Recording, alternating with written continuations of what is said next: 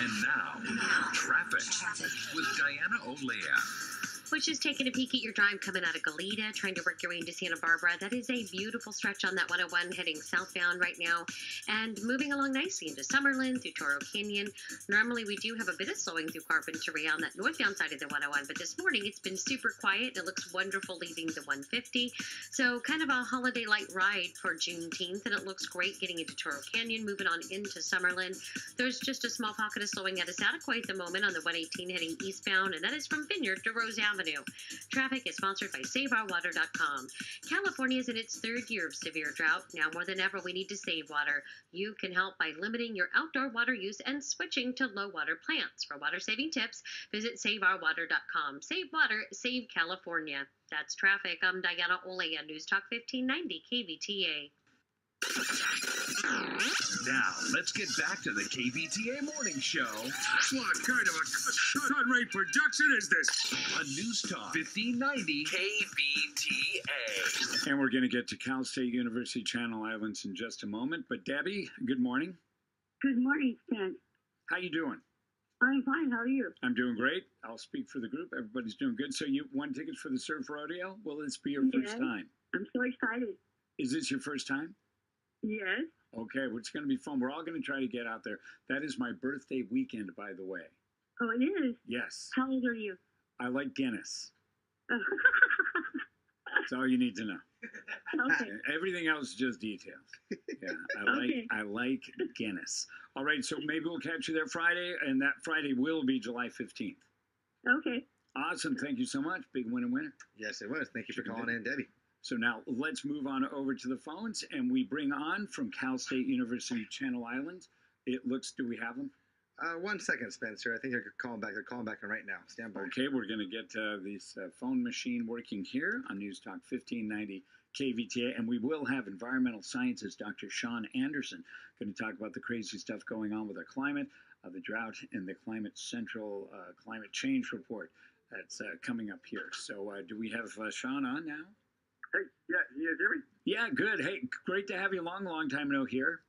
I heard it was your birthday and you like Guinness, and then I dropped off. So I thought, oh my God, I learned the secret to the Ventura greatness, but I guess not.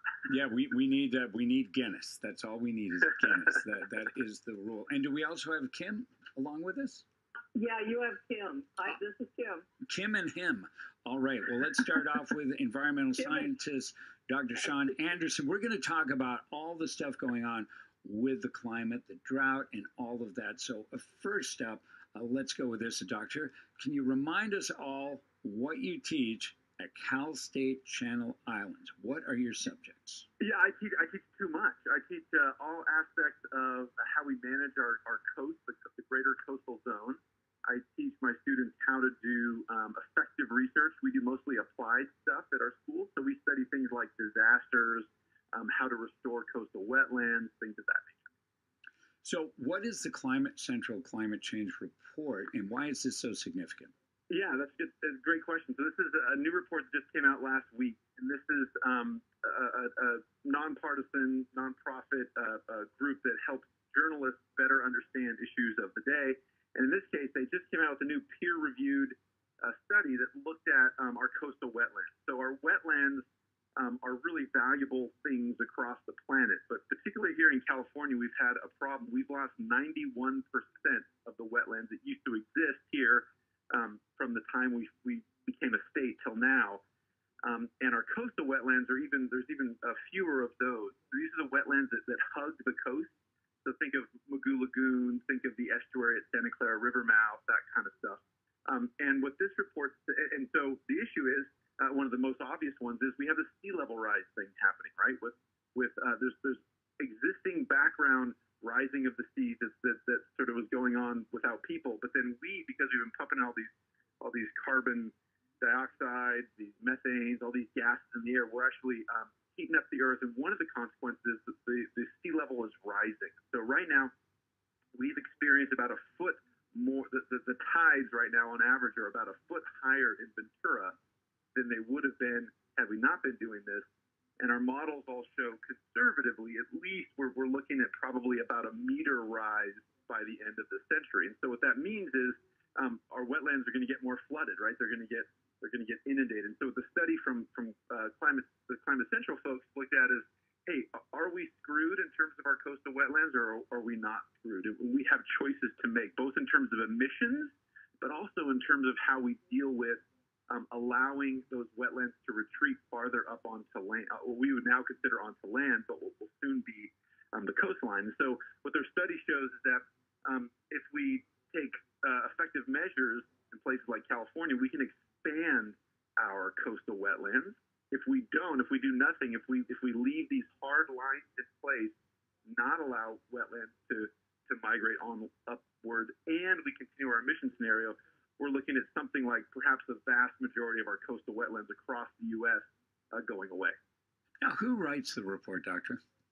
Oh, great question. So in these cases, they contract out different scientists from different labs around the country, and it's not a typical model. So oftentimes these types of news organizations, the journalists themselves, let's say, would do, or the folks working for the think tank would do the study.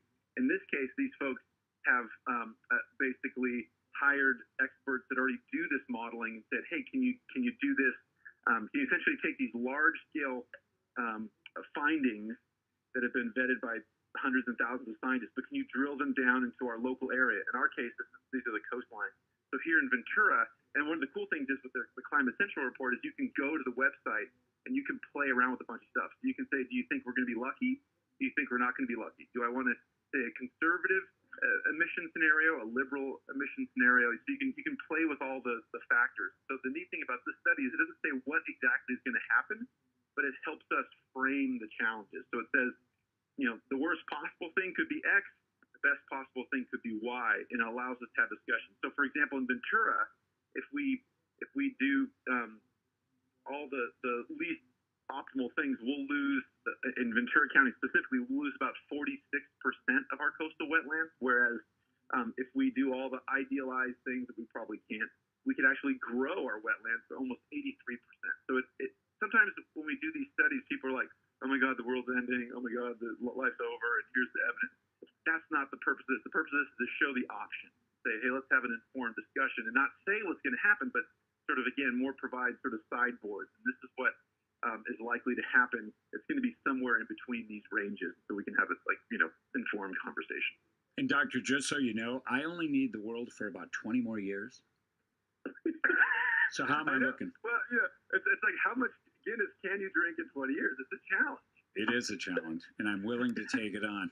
So let's talk about the coasts and beaches. One of the interesting things, during the pandemic, the outdoors became literally the great outdoors, and everybody wanted to get to the beach. Did we treat the beach okay with this inundation of folk? A great question. So we've actually been studying that specifically. So what we found is, now remember, early on in the pandemic, it was, oh my God, stuff's horrible. Let's stay away from folks because we understandably don't want to spread this disease, etc. Initially, people said, "Hey, let's go outdoors." And one of the classic places for us in Southern California, the outdoors means the beach, right? For a large fraction of folks. So a lot of people ran to the beaches. Then, fairly quickly, spurred by Los Angeles County, we said, "Oh, actually, no, don't go to the beaches. The beaches are dangerous." They were worried people were congregating. What we know now is that there's some risk, of course, but relatively minor risk from being outdoors. But as a consequence, we shut down access to the beach, and it was really, really interesting.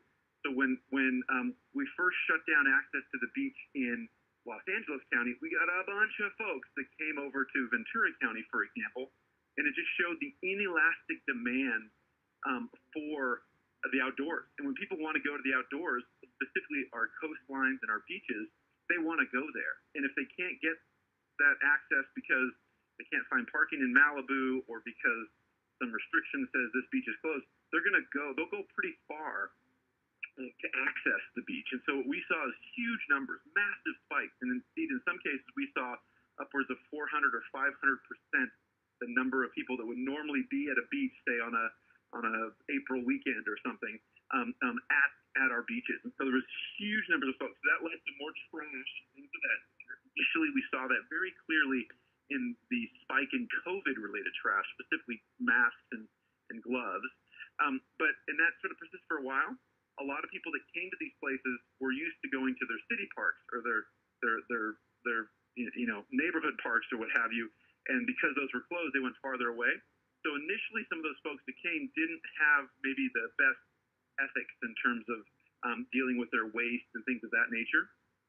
But a lot more signage, and as things started to open up, that has gotten better. So what we found just from our recent surveys the last couple of weeks is that the trash levels on our beaches, I haven't done the full analysis, but qualitatively, it looks like trash is now back down to sort of pre-COVID levels. So the impacts seem to be relatively minor, but what has happened is a lot of people that maybe were going to their coastal trails have now discovered the beach. So there's a lot more people at the beaches than we saw before, which is great, right? This is a free resource. This is something that's everybody's heritage.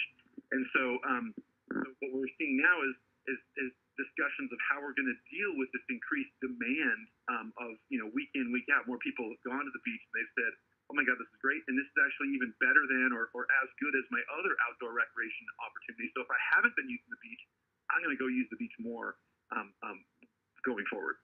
On air with us is environmental scientist Dr. Sean Anderson with Cal State University Channel Islands. Give us a minute on what we can do. Is there anything the average citizen can do about the state of the coastline and the drought? Yeah, absolutely. I would say number one is go enjoy it. Right? If we don't enjoy this resource, we won't think about protecting it, et cetera. So first is go enjoy it. Secondly is enjoy it responsibly. And so the beach is a dynamic place. It's great. Waves come in, waves go out. As long as we take a little bit of precaution, things go way better. What we're seeing now is much more signage, for example. In our heavily used beaches, we have lots of garbage cans and things of that nature, but we're seeing more and more signage that says, hey, pack in, pack out, just like we are when we go camping. So don't come to the beach with all your barbecue stuff and then dump it all at the beach. Come to the beach with your barbecue stuff, barbecue, but then take that back home with you. And that would be a huge help in terms of local debris and local waste. No doubt about it. So let's talk about the research that you're doing there, Environmental Science Department at Cal State Channel Islands. What's going on there? What's the next project? We have a bunch of projects in the cooks. Man, I can't talk this morning. It's like I need some Guinness. We have a lot of projects in the oven. How about that analogy, in the oven? So one thing, we just got a new grant where we are helping guide the state in terms of what's called out-of-kind mitigation. So when we screw something up, we burn down a forest or whatever, we typically go and put a new forest in. Or if we burn down an acre of woodland, we put in an acre of woodland. But sometimes we can't always do that. And so we do what's called out of kind. So maybe we don't add more trees, but maybe we add more birds that will help grow the forest elsewhere. So there's not really good legal basis or policy guidance for that. So we're helping with a large group from across the state. We're leading an effort to provide more rational guidance to the state as to how they should do that. I have colleagues working on beavers and how beavers work to both create more impounded waterways. This is across the West, but especially in California, impounded waterways. And then when we have these wildfires come through, those areas are less likely to burn. And when they do burn, they bounce back more quickly. We have a big study looking at how people use the coast. So using all types of data sources to figure out who is coming to the coast, how far away are they driving to get to the coast, et cetera. And that's helping inform a bunch of policy across the state. We have some other folks that are doing work with educators in Oxnard and other places. Even though most of us love to go to the beach and we consider this part of our Southern California identity, not everybody does. And particularly our groups that from lower socioeconomic groups that just don't have transportation or whatever, don't use these wonderful resources that might be in their right backyards. And so we have some projects working with schools to bring kids and introduce them to the beach and introduce them to the coast, et cetera. We have other projects working with the Port of Wainini, looking at emissions and how we can more effectively document the risks of those emissions and mitigate the impacts of those emissions so we can have our economic development but not be impacting our local communities as much. Dr. Sean Anderson, thank you so much for the information. Really appreciate all those great topics for this area. Kim, what's happening at the campus? Well, the public's invited to tune into Zoom tomorrow, Tuesday at 1 p.m. to hear an international expert on slavery in America to discuss why we celebrate Juneteenth, which was Sunday, and today's a holiday, of course. The University of Maryland professor of history, Dr. Richard Bell, is going to talk about the 1863 Emancipation Proclamation, which called it into slavery in the Confederate States. But the Confederacy didn't see Lincoln as their president or acknowledge the Emancipation Proclamation, so freedom had to be seized. So the angle Dr. Bell's going to discuss, which isn't discussed enough, is the measures the enslaved people had to do to free themselves before and after the Emancipation Proclamation, like burning crops, breaking tools, attacking the enslavers, and they actually forced Lincoln to take a more aggressive stance with the Confederate States. You know, and the enslaved people were doing anything they could to stop the Confederate war machine. It's fascinating. It's a heck of an opportunity. It's free. This is sponsored by Cal State Channel Islands Osher Lifelong Learning Institute. To RSVP, click on csuci.edu and do a search for Juneteenth, and it should pop right up. That's Dr. Richard Bell from the University of Maryland. Thank you very much, Kim. Appreciate the information. Oh. We are News Talk 1590 KVTA.